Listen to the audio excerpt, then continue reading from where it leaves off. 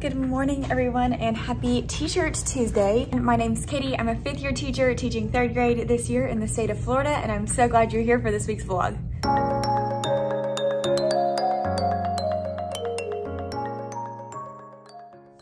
All right, we're attempting it again. We're gonna try another week in my life, see if we make it a little longer this time. This week is a short week because we're starting on Tuesday. We had Labor Day yesterday, so maybe the fact that it's a short week will make it easier to vlog throughout the week. We'll see. But I just wanted to jump on this morning. I got my classroom all set up. I'm here really early because I'm gonna look over plans, get some papers together for some students who are sick so I can set those out and they can be picked up. And that's about it. So I'm kind of working on some stuff here and there. Things that we're doing today, we're starting a new chapter in math, which reminds me I need to go change my essential question. So I'm gonna go do that after this. We're going back to doing adding and subtracting. We've been doing data, so I'm excited. It should be pretty basic today because it's just basic addition and subtraction like problems, if that makes sense, and looking at patterns on an addition chart, things like that. So it should be pretty easy for them to start. And then we'll do our AR time. We have guidance for specials today, and then we'll come back for reading. I'm finally starting to get a flow going in reading. So on Friday, which feels like forever ago, we did our first read of our weekly story. This week we're working on folk tales. So it was a Nigerian folk tale about why the sky is far away. And today in our text, something that I do like about the MyView curriculum that we're starting this year is it has the same story all week. So we did our first read on Friday. So today we're gonna do our close read for the first time, and the directions will be to underline. So we're gonna look for a specific element in the text and we'll underline that specific element and talk together. So we'll probably do that together as a class for a while. And then if it's going well, I'll let them finish up reading and underlining the prompts with a partner. And then after that, we're working on building up our independence for our rotations, because eventually I want to start small groups, probably, I would imagine by Unit 1, Week 4 at the latest is when I want to start it. And we're on Unit 1, Week 2 right now, because I'm really working on building up that independence for them. So this is what, and I said I was going to share this in my last vlog, so I'm sharing it first thing this morning. This is what we are doing for our rotations checklist. So I got this from my friend Autumn. This is what our checklist looks like. It has different centers that they can choose from at the top, and then choice ones once they finish the required ones. Then we have a reading response choice board with 3 different prompts. And then on the back of the paper is where they write their prompts. So the first 2 centers that we worked on were spelling and vocabulary. So their spelling box is working on their spelling words. And I have this from TPT, and so I'll link it for you. Put all their spelling words on the front, and then the inside has just pages they can use to practice. Write the words. Another one was write the words in alphabetical order.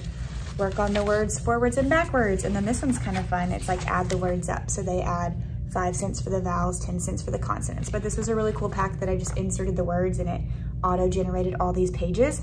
So once they finish this whole bundle, they cross off spelling work. And then for vocabulary, again, from Teachers Pay Teachers, I'll link it. I type in all the vocabulary words and it auto-generates the pages. They've got this little book. We wrote the definitions on this page together on whatever day we did that, Thursday when we introduced the unit. Then there's a space for them to write the words 3 times, a space for them to illustrate the words, synonyms and antonyms, use the word in a sentence, and then create a quiz question with the words on the back. And this is super important because the progress checkup quizzes that we're using, or tests that we're using for the units, do have a lot of questions on the vocabulary. So this gives them a lot of repetition with the vocabulary words from our story.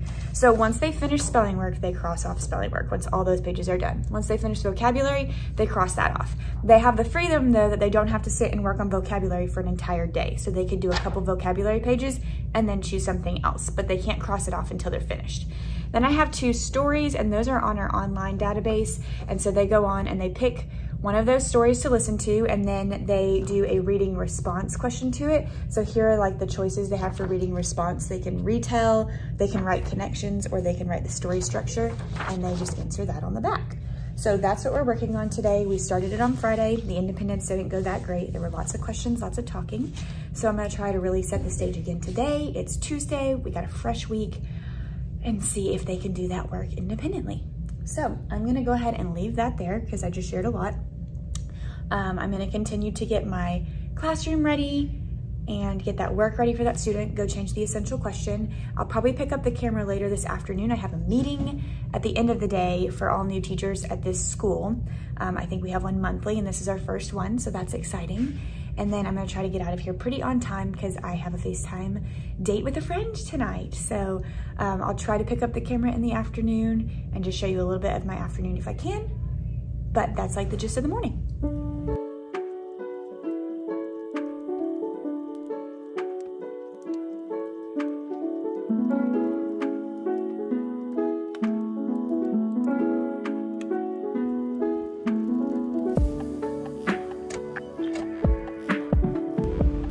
Updating you live from my car this afternoon. It's a little noisy because of the air conditioning, but it's okay, we'll live with it. Today was a good day. We got through everything we needed to accomplish. I was impressed because my students were a little bit more independent with that work that I showed you this morning on their rotations checklist. Friday, there were questions all over the place, and we were like this and this, and how do I do this? And today I was like, okay, you've got 25 minutes, independent work, choose which one you'd like to work on and get started, work on that for a little bit, and then if you need to switch halfway through, you can switch. It's your choice, your work. Gave them a little independence there, and it worked. They did better, and I was able to do makeup tests while they were working independently. So the goal is to get small groups up and running in like probably the next 2 weeks while they're doing that independent work time. So I was excited that that worked well. The only thing that the hiccup I've run into is on our Realize platform. I've been titling the stories that I showed you this morning, Realize Story 1 and Realize Story 2, because Realize is the online platform. And I realized that last week's stories still pop up if they don't click on the turn in button. So that's something we need to remember to do, like on Fridays or not Fridays, but on whatever testing day is. Like when we take our test, we go in and click turn in on all of our old stories, so the new ones pop up. So then I was like, maybe I should just type the names of the texts that I'm using. And I've been using like the decodables. So Realize Story 1 and Story 2 are both decodable texts that use whatever skill we're working on for our spelling words that week. And I was like, maybe I should just title it the title of the story so that doesn't get confusing. But the reason I'm using Realize Story 1 and Story 2 is because I can differentiate what I assign students. So I was like, okay, I don't want to do that, because like some students who need more practice, probably with those decodable texts, especially when we get further along, some of them will be able to do more difficult texts for Realize Story 1 and Realize Story 2, and some of them will need to stay with these decodables. And so by calling it Story 1 and Story 2, I can make everybody's Story 1 and Story 2 different, if that makes sense. So we'll just have to practice clicking the turn in button. We learned that on Friday, and so we'll just reinforce that this week. And whatever day we do testing, which should be Friday this week, we'll make sure we click on the turn in button so those old stories disappear. That way the next week, the stories that show up are the most recent unit, if that makes sense. Maybe I could put something like Unit 1, Week 1, or Unit 1, Week 2 in there to help it out. I don't know, I haven't decided yet. So I just got home, sitting in the air conditioning. I stayed after school for my meeting. Oh no, I'm yawning. For my meeting, and then I filmed a couple reels, and then I went home. I cleaned up my room and I went home. And now I'm waiting for David to come home. We're gonna cook dinner together tonight, and then it's back to school tomorrow to do it all again. But today was Tuesday, so Tuesday is down, tomorrow's Wednesday, which is pretty exciting for a short week.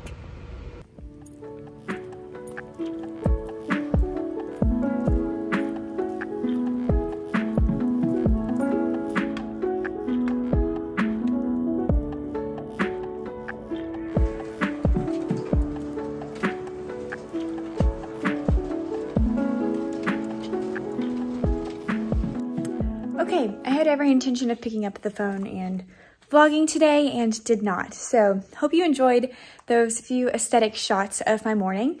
The day was busy, fast and furious. Wednesdays we have grade level meetings, and so we went through our math unit this morning, and then we had our grade level meeting, and then I went through reading. We did our final close read of our text today, and we used highlighters to highlight for text evidence to ask and answer questions. So we definitely went over highlighter procedures again, because it was a little rough last week. We talked about how the highlighter needs to stay on the page, the lid needs to be on the back of the marker, yada yada, all of those wonderful things that you would think third graders would know, but they don't, you know, it's okay.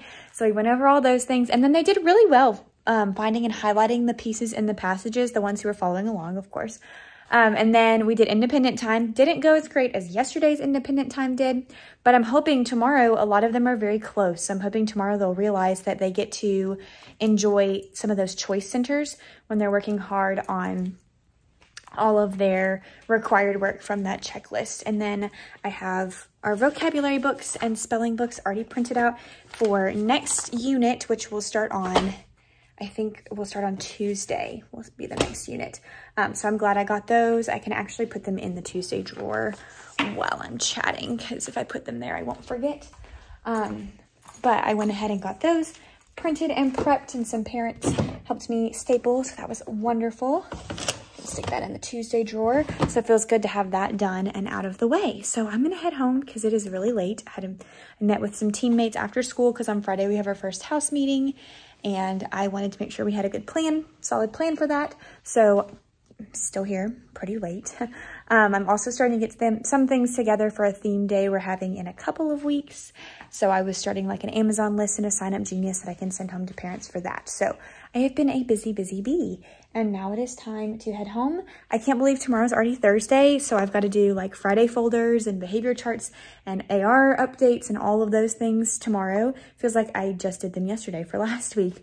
So tomorrow's gonna be a doozy. It's gonna be busy, but we're gonna head home tonight and just enjoy resting. This wipe container is open. We have mud out on the playground, so they come in and like during dismissal, they are all wanting to like wipe their shoes. And I have a lot of wipes, so I don't mind as long as they use one wipe. There we go. Okay, so I'm gonna head home.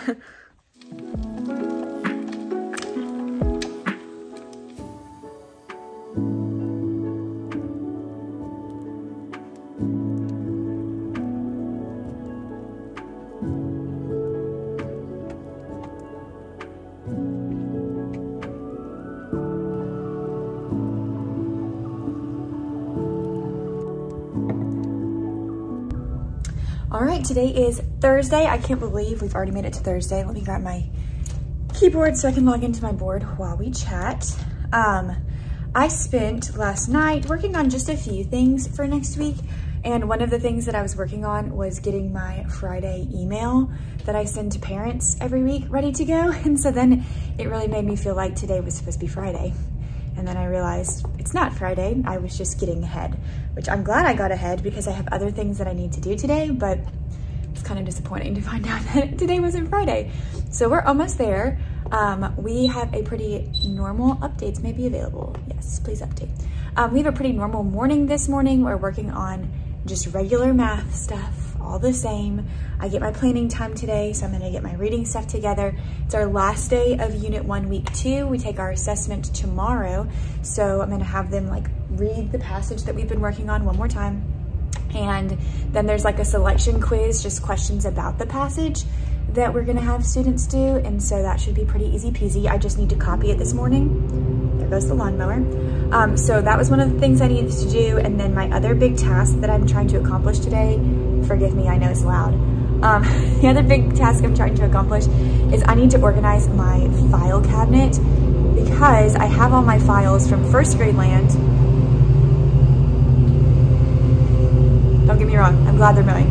I had all my files from first grade land labeled by Wonders unit, so it's like Unit 1, Week 2, Unit 1, Week 3, etc. And then I have all my like theme day stuff labeled, but as I've been adding to my things this year, I don't have anything labeled like ready to file, and I'm like, okay, I need to start keeping, this is a new curriculum for our district, so it's not going anywhere, so I need to start keeping things in files by unit instead of just piling them up in my drawer. So that's one of my big tasks that I have for today.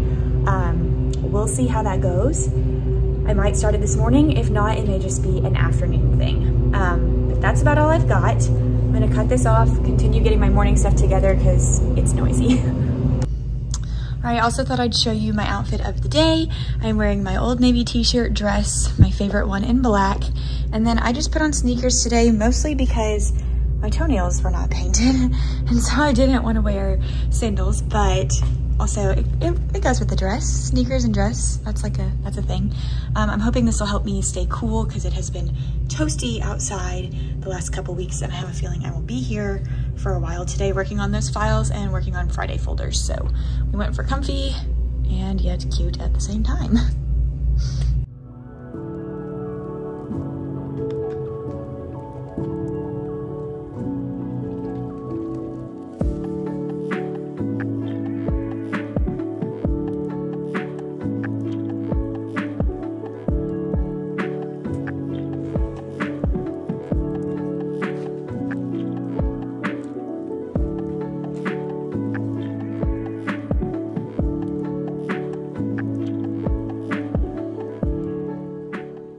All right, y'all, I am walking in to mi casa, into the living room. Check it out, we got a new couch from a friend. Doesn't really match the whole vibe of the living room, but there's your preview. It's nice to have two couches. So I'm about to come collapse on one of them. It was a good Thursday. We had a good day. We got everything done that we needed to. Students' partner read their stories and then did their little story quiz on it. I finished all my files. I showed you like a little pan of those, kind of thumbed through them. They turned out really good because I did labels on them, and I had a student's parent help with the labels because labels drive me nuts. And so she made all the labels, and then I just attached them to the file folders this afternoon and sorted everything. So there's no longer a giant stack of crap in my file cabinet. I'm taking my shoes off. What else did I do today? We finished our science experiment. So we finished measuring mass and volume. I showed you some of those supplies in a little shot. The students loved it. They had fun, and it was great because we were learning about rounding today in math, and then they kind of had to round and estimate when we used the graduated cylinder in science. So it was a great tie-in, and they did really good with the equations to find the displacement for the volume. So that was awesome. Tomorrow should be a breeze. It's an assessment day. We have house meetings. I say it's gonna be a breeze, it might not be, but planning wise, it's a breeze. So I am home. David is about to walk in the house. There he is. Say hi. Yay. And so we're just gonna, I might go buy some things to wear for our first house meeting tomorrow. I haven't decided. I'm also gonna start looking at some writing plans for Monday, but I'm just gonna kind of chill and take it easy. Tomorrow's Friday. Let's go.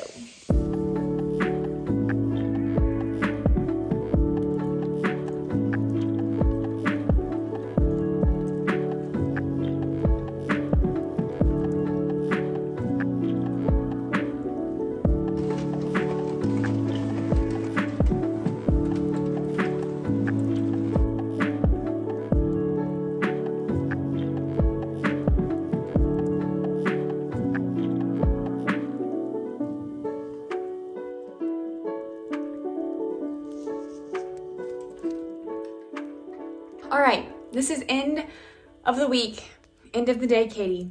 Sitting on the ground in my house tea, which I showed you earlier in the mirror, that I made yesterday with my Cricut. Love it.